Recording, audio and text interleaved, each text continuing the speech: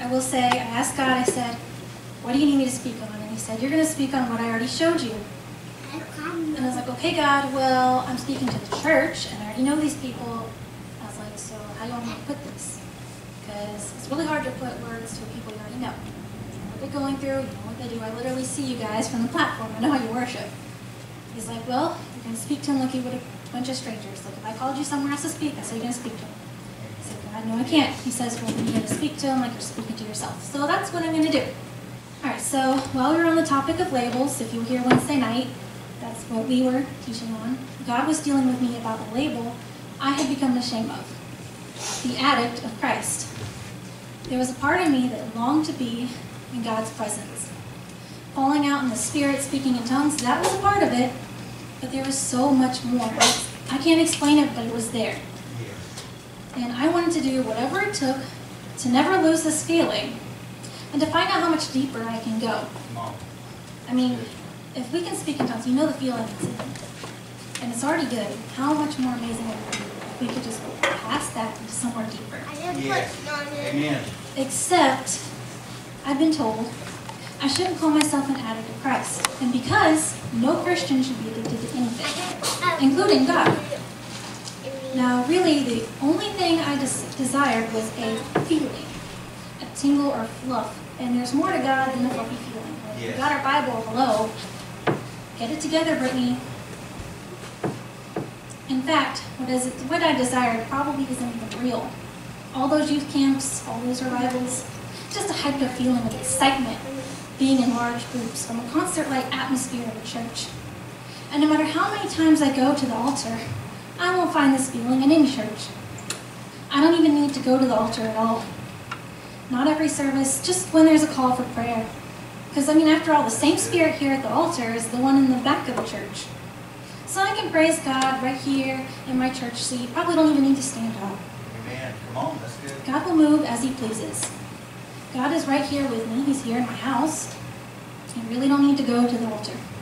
The altar isn't even a place to sacrifice my praise. It's a place of prayer, to petition God and make my requests known to Him. Yes. However, it's amazing that I allowed myself to foolishly believe these lies. Looking back at it now, I used to choose God over this shame of a label. I love sacrificing my praise at the place of sacrifice. I would jump, I would shout, hallelujah! I would raise my hands, I don't care if it looked like the spotlight was on me, and I'd sing as loud as I felt and off-key if it needed, if it warranted. I mean, have you ever screamed God's Not Dead as loud as you could Amen. in the song? Yes.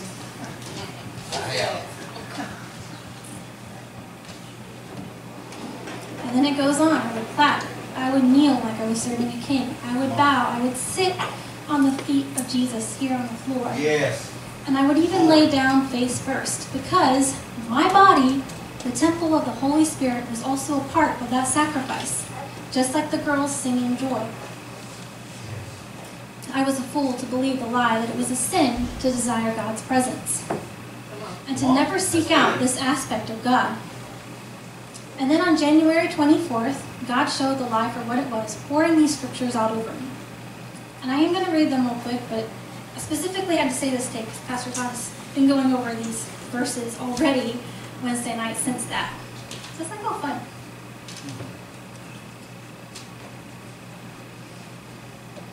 Alright, so Jeremiah 29:13. You will seek me and find me when you seek me with all your heart. Matthew 6:3. But seek first His kingdom and His righteousness, and all these things will be given to you. And just in case, kingdom also refers to salvation, and righteousness means holiness. Yes. So you can still seek the presence of God after you're saved, and after you got your life right. Yes. Amen. All right, Hebrews 11:16. Specifically the NIV version says, without faith it is impossible to please God, for those who come to God must believe He is real, and He is a rewarder to those who seek Him. And the King James Version, however, it specifically says rewarder to those who diligently seek Him, Yes. which also translates to earnestly, Yes. which also then translates to eagerly. Yes. In Psalms 24:5-6, and this is my paraphrase to make it quicker, the generation who seeks the face of God will receive blessing and vindication. Yes. And Glory. Psalms 119:2. Blessed are those who seek him with all their heart. Just a piece of it. Proverbs 8:17. The Passion Translation. I know everybody hates this, but I love the wording on this one. I will show my love to those who passionately love me. For they will search and search continually until they find me. Glory. The original version I had picked up before the Passion Translation said, I love those who love me. Those who eagerly seek me will find me. Yes, Lord. Proverbs 3:5-6. Trust in the Lord with all your heart. Do not depend on your own understanding. Yes. Seek his will in all you do, and he will show you which path to take. Yes. Psalms 14:2. The Lord has looked down from heaven upon the sons of men to see if there are any who understand, who seek after God. Psalms 10:4. This is the King James Version. The wicked, through the pride in his countenance, will not seek after God. God is not even in his thoughts. In Psalms 10:4, this is a whole other translation. In his pride, the wicked do not seek God. In all his thoughts, there is no room for God. Now, through these scriptures and these translations, this is what I got. In all his thoughts, there is no room for God. Well, if there's no room for God in my thoughts, then maybe there's no room for God when I'm watching TV, reading books, scrolling through my phone. And if I want to find God, maybe I need to put my phone down. Come on. And do not depend on your own understanding. And this is always a problem in worship teams. I can focus on God, but not when I'm focusing on the words on my sheet. And I can focus on God but not when I'm trying to sing correctly, because if I'm trying to sing correctly, then my mind isn't on God. There's no room for God on that little piece of paper and trying to get everything right. Then I'm depending on my own understanding and not him. Yes. And then he says, I love those who love me. It's okay to love God and saying I love you to God. I know Christ loved me, but I can say I love him too. Yes. And the biggest takeaway was God not only wants me to seek him out, but to eagerly seek him out. And this is the letter that I got. So, my perspective, letter from God. I want you to seek me. Don't just stop at the altar. I want you to eagerly seek me out. Seek me in your home and keep seeking me until you find me. It is not a sin to be addicted to me, to desire to be in my presence. So be addicted to me. Let your heart be mine. I am with you, but I am hiding myself from you, like a game of hide and seek. Seek me out like you would a child hiding in a cupboard in your very home, like a woman seeking carefully for the one lost coin, turning over every couch and sweeping out all the dirt just to find the valuable treasure. So seek me out.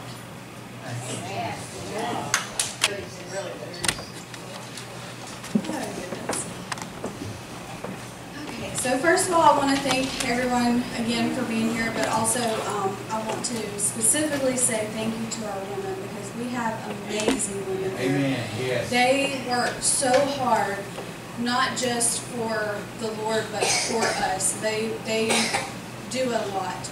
Our ladies do a lot at our church. And I'm also going to start by saying that this is a message that God put on my heart for our church, but not just for our church. It's just for Christians in general.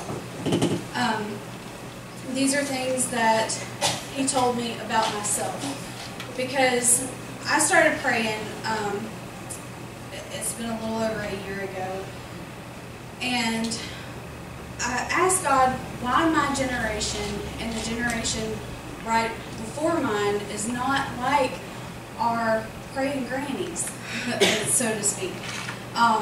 Because I know for myself, I'm not like, my kids don't catch me how I used to catch my mama in the bathroom praying for hours and hours and hours. My kids never caught me that way. And so I was wondering why I was not like that. So this is 10 reasons why we are spiritually starving Christians. Reason number 1, we do not read the Word. I know what you're thinking, because I thought it too. I thought I read the Word. But we are a spoiled generation. We want everything quickly. We have our phones, as Brittany said. We have Instapots and air fryers and fast food and everything we need to make things quickly. So we grab a devotion here, or a podcast there, or a sermon on TV, or a sermon on Facebook. And we don't really read the Word to read the Word. We read it to read it, not to understand it, is what I should say. Yes. Matthew 4:4, Jesus said, "No, the scriptures say that people do not live by bread alone, but by every word that comes from the mouth of God." Job 23:12 says, "I haven't wandered from the commands that he has spoken. I treasure what he has said more than my own meals." Are we doing enough to get us by? Don't get me wrong, because devotions, podcasts, all of those things are good. They are carrot sticks, is how God told me. Come on. Carrot sticks are good. They're healthy. They are a good little snack. But I would not trade a carrot stick for Christmas dinner. I would not trade a protein shake or a meal replacement, anything, for ham and dressing. And if you would, then the altars are open for you because you're right. 1 Peter 2:2-3 says, "Desire God's pure word as newborn babies desire milk. Then you will grow in your salvation. Certainly you have tasted that the Lord is good." Yes. Read His word. Reason number 2, we are not worshiping God. Again, I know what you're thinking, because I thought it too. We have every intention of worshiping God, and we think we are. But some of the music we listen to has tricked us into thinking we're worshiping God, when really we're only worshiping His works. Again, I'm not saying these songs are bad. I'm not saying that Christian music is bad. I'm not going to stop listening to Crowder. I love Crowder. He could sing the phone book, and it would be amazing to me. But some of the songs he sings are about how good God is, and not about worshiping God. Yes. There is a difference I'm getting. Yes. Okay, so sorry, I lost my spot. Okay. I'm just going to read this. The lyrics we put into our hearts and minds seem to assure us that our greatest need is to have pure God thoughts that make us feel better about ourselves. But Isaiah 6 describes a worship that has little to do with our personal emotions and even less to do with our own self-image. In Isaiah 6, we read about the prophet Isaiah worshiping a holy God. And Pastor Mike Turner put it this way: despite all of his previous experience as a professional priest, a religious leader, a paragon of respectability and integrity, Isaiah was not prepared for the sight he was given of God on his throne. When the angel voices rang out through the heavens of God's divine nature, saying, "Holy, holy, holy is the Lord of hosts," Yes. the whole earth is full of his glory. Yes. Glory. Isaiah found himself undone. The Yes. entire world he built for himself, his entire sense of identity was shattered by the reality of God's presence. Yes. Because the reality is that God's holiness was so far beyond Isaiah's personal identity that he could do nothing but fall to his knees and cry. Man. That's right. Worship is when we recognize that we are not worthy to be in God's presence, but He allows us to come into Him anyways. Yes. There's a difference in a song that says, "I know that you can do this or that, and I know you can lift me up, and I know I can sing and dance for you." That's just an example. But then you have a song like "Forever" by Carrie Joe. His body on the cross, His blood poured out for us, the weight of every curse upon Him. It goes on to say, forever He is glorified, forever He is lifted high. It doesn't put us in the center. Yes. Man-centered worship puts us in the center. It's what Yes, I can it do does. for Him. God-centered worship is all about God and how amazing He is and how awesome He is Yes, and how Lord. blessed we are that we even get to be allowed to have an audience with the King. Yes. Charles Spurgeon said it this way: discernment is not knowing the difference in right and wrong. It's knowing the difference between right and almost right. But music isn't our only worship. Paul says in Romans 12:1, "I appeal to you therefore, brothers, by the mercies of God, to present your bodies as a living sacrifice, holy and acceptable to God, which is your spiritual worship." Yes. We're called to worship God by being a living sacrifice to Him, holy and pure. How are we using our bodies? Are we feeding our minds junk? Are we watching and listening to things that are contaminating the temple that He has led us to worship Him with? Are we using our mouths to speak negativity? Are we being conformed to the world, or are our minds being transformed and renewed? Are we using our bodies as a living sacrifice unto the Creator of heaven and earth? It's our reasonable service. Yes. Reason number 3. We're too casual with God and too formal with Him. In an attempt to make God more relatable, our generation has become buddies with God. While we're supposed to keep Him close, we have to remember to reverence Him in all things and at all times. Yes, glory. It's okay to casually pray to God and to keep Him close to us. That's what we're supposed to do. But calling Him nicknames in order to make Him our buddy takes away from the awesomeness of who He really is. Yes, He glory. is not Daddy God or Sky Daddy or God Papa or any of those things that we tend to call Him to make Him feel close for us. He is Father. He Yes, is Adonai, glory. my great Lord and Master. He is El Elyon, the God Most High. He is El Shaddai, the all-sufficient God. He is Yahweh, the I Am. Glory. He is Elohim, the all-powerful Creator. He is not my buddy. He is my everything. And we should respect and honor His holy name. By being casual with Him, we're training our minds to treat Him with less respect than what we're supposed to.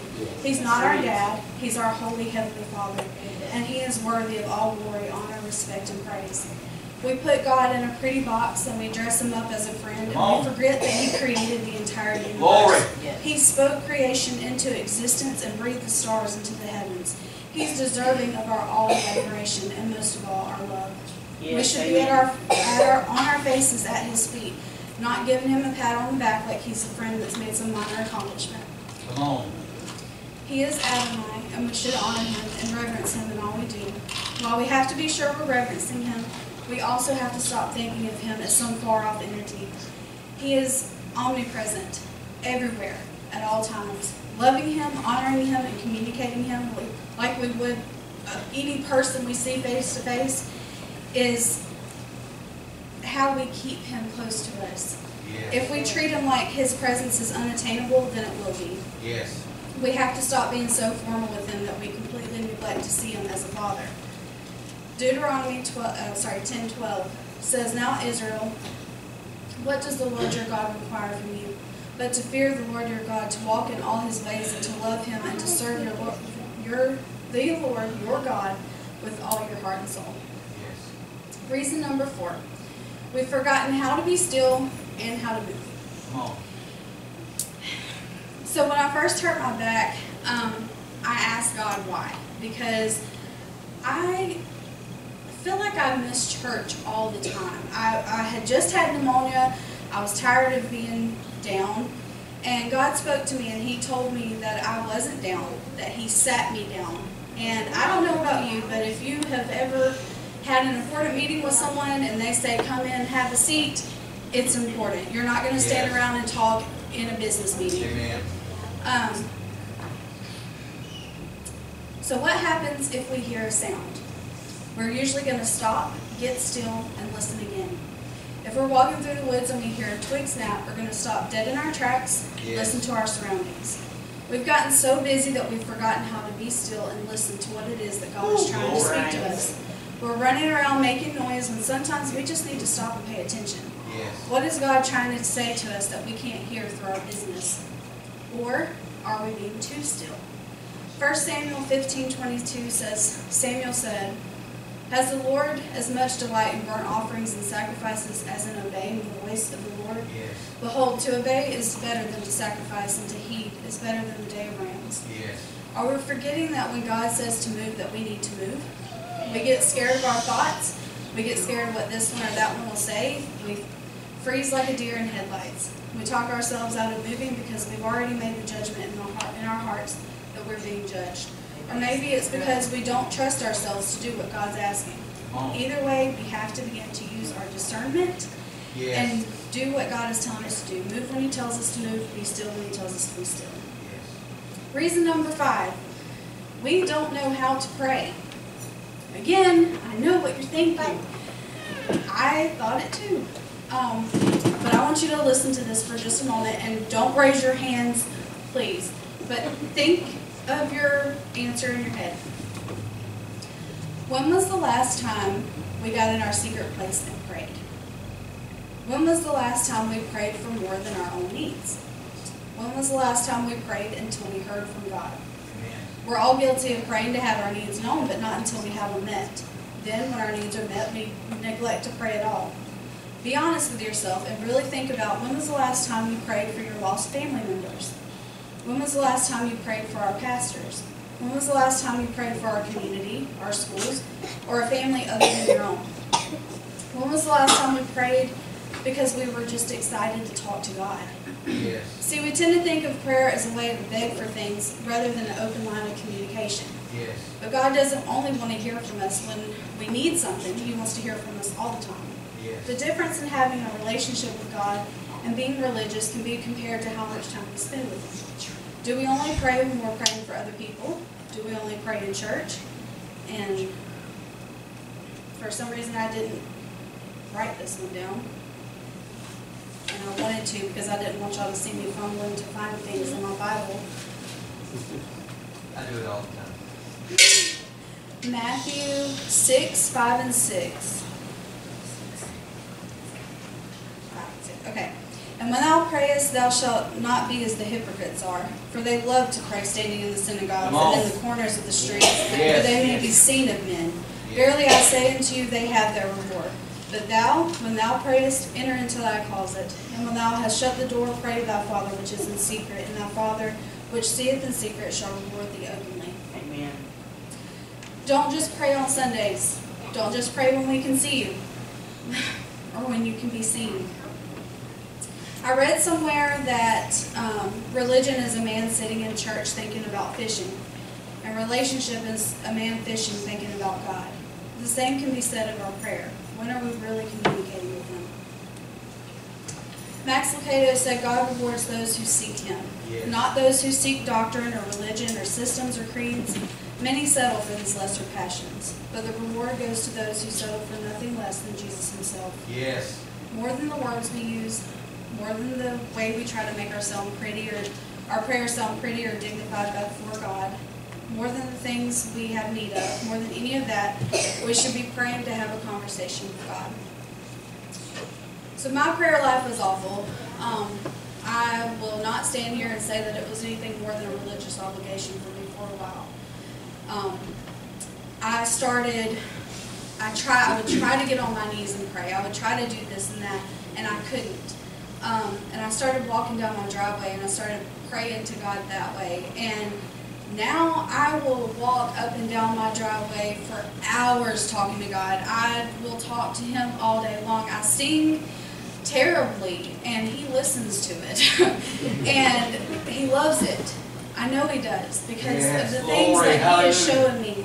And some days it is all I can do to slip on a pair of house shoes and walk out my front door. But when I do, God meets me there. Yes. Glory. And He's excited. Okay, reason number 6. We talk too much and not enough.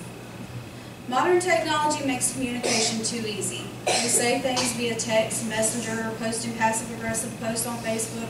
And we know good and well we wouldn't speak those things to that person face to face. Right. We call it addressing issues or correction. We even call it venting. That's what I call it. The plain truth is we need to keep our mouths shut. I've not read anywhere in the Bible that it says it's okay to gossip about someone, no matter what word we use to feel better about ourselves. I'm talking about myself, just so y'all know. I was really bad about that venting thing because we are women and we want to feel validated and we want our emotions known. That's right. And it doesn't matter who we say them to, we want to feel validated by what we feel. Amen. But it's not biblical. And it doesn't matter how we dress it up, it's not biblical. Right. We talk about grown-up issues in front of and with our youth and our children, and this is doing nothing but putting a bad taste in our mouths about Yes. Jesus Amen. and what serving Him is like. We have to understand that one day our children will grow up, and they won't always be kept in church by their parents. How we treat them now and how we choose to respect our fellow brothers and sisters now is shaping how they feel about ministry as adults. Come on. That's right. Y'all heard me on Pastor Appreciation Day I talked about the statistics of pastors, and statistically speaking, 80% of pastors report that ministry has negatively impacted their own children. And as a result, they have at least one child that will not attend traditional church services. 24% of pastors' children resent the church and its negative effects on their families.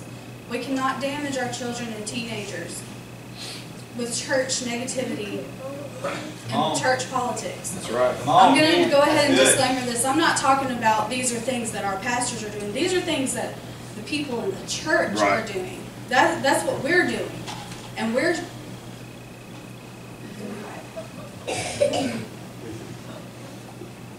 Good preaching. We are spiritually starving our children, and we're starving ourselves when we open our mouths out of frustration or just because we're women and our human natures to feel validated. Matthew 15:18-20 says, "But those things which proceed out of the mouth come forth from the heart, and they defile a man out of the heart. For out of the heart proceedeth evil thoughts, murders, adulteries, fornications, thefts, false witness, blasphemies. These are the things which defile a man." Ephesians 4:29 says, "Let no corrupt communication proceed out of your mouth, but that which is edifying, that it may minister grace unto the hearers." Yes. Is what we're saying, edifying and ministering to others. So we talk about things to other people when we should be keeping our mouths shut, but then we neglect to talk to the person we have aught with. The Bible gives very specific guidelines of what we're to do when we're struggling with another person. We're to go to that person, discuss the issue with them, and if it's not fully resolved, then we'll bring another person with us. We do not have to have a group counseling session to make things right. We have to first humble ourselves and keep our mouth shut. Then we have to discuss things in the way the Bible tells us to. Going outside of that even a little bit gives the enemy a foothold, which he will use as much as he possibly can. Yes. He will. After you've had the discussion with your brother or sister, you have to forgive and let it go. By holding on to old things, you are continuing to build a wall with old bricks, and eventually that wall will fall and crush you both. True forgiveness begins with knowing that God's grace is sufficient, and if His blood can cover all sins, love covers a multitude, then holding on to unforgiveness is saying that you have a right to hold on to something that God has already forgotten. Yes. Forgive quickly so that our Father in heaven forgives us quickly as well. Which brings me to number 7. We are judgmental. Again, we all think we're not, but we are. We judge whether or not someone's doing their best. We compare their best to our best. Yes. I know just from our lives, people judge Wesley. They judge his abilities. They see him at a ball game and decide he's fine, but no one sees the exhaustion he goes through for weeks after he goes to a game for a couple of hours. It's so frustrating, but I know good and well that I do the same thing too. We judge whether or not we think people are serving God the right way.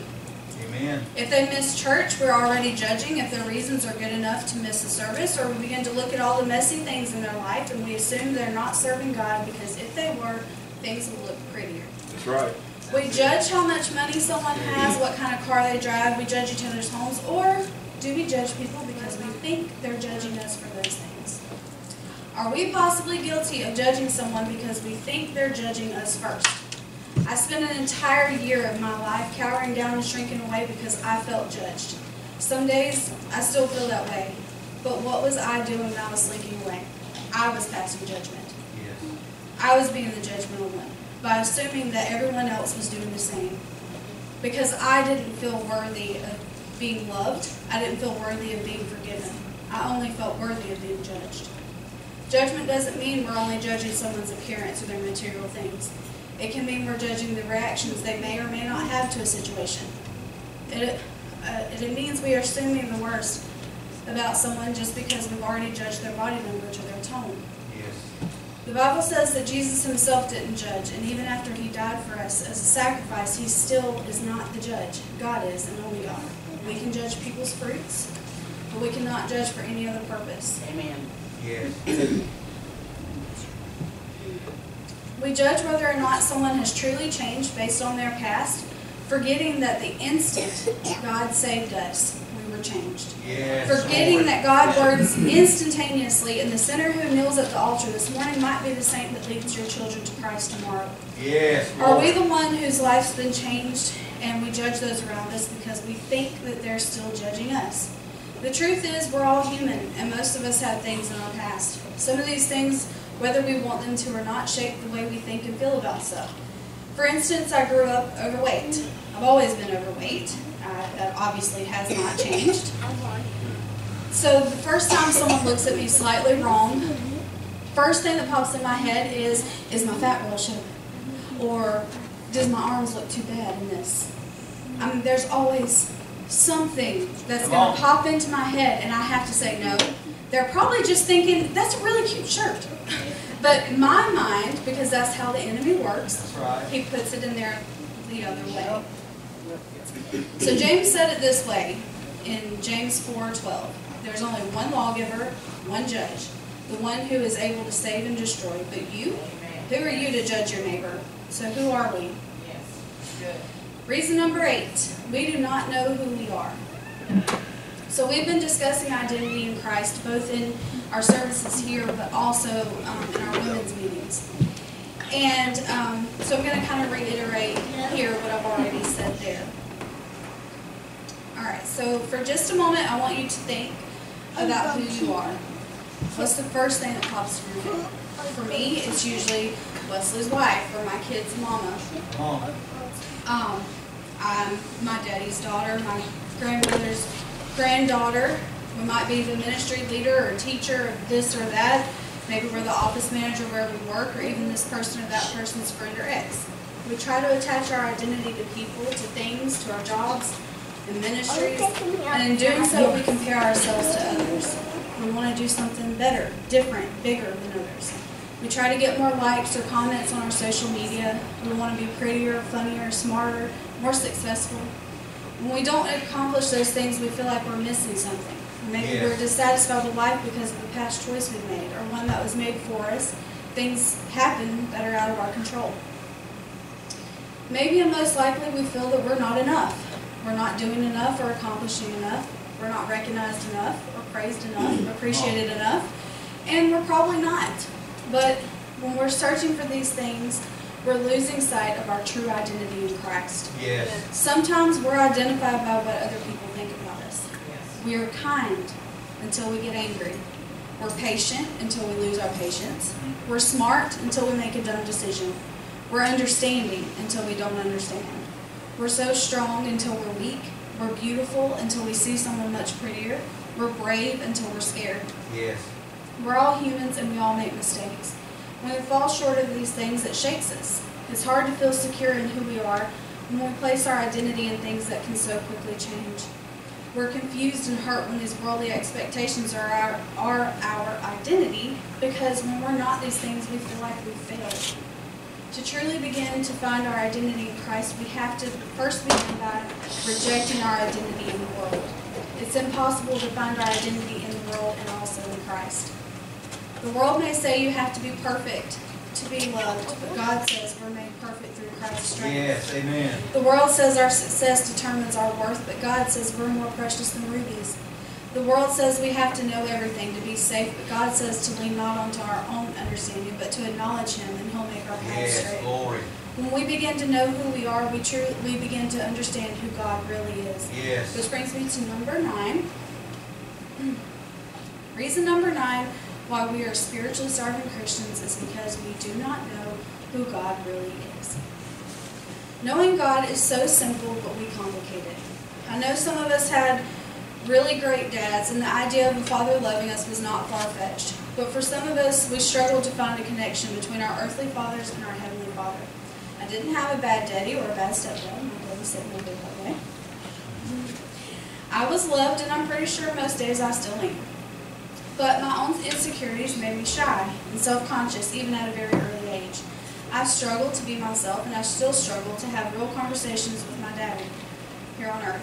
If we have to find a balance between loving God as a perfect Father, regardless of the earthly example we have, while also worshiping Him as a holy Creator He is, Yes. and still yet having a personal relationship with Him. We tie our identity up in our childhoods and up in the men that hurt us, and for some women we struggle with severing that damaging bond because deep down we're still scared to be hurt or rejected. If a man on earth who is nothing compared to the God of the universe can so easily toss us aside, then it's easy for us to assume that God would find us less than desirable.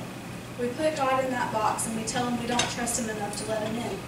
We tie our own arms behind our backs and we try to lift our hands to worship him. We put restraints on ourselves and on God.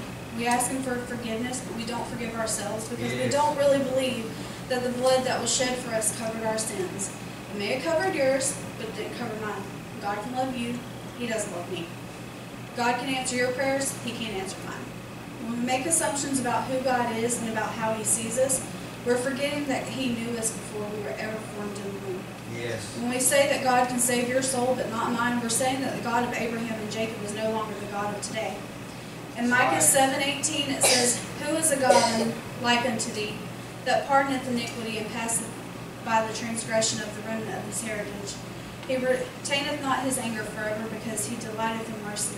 He will turn again and have compassion on us. He will subdue our iniquities, and thou wilt cast all their sins into the depths of the sea. I will perform the truth to Jacob and the mercy to Abraham, which thou hast sworn unto our fathers from the days of old."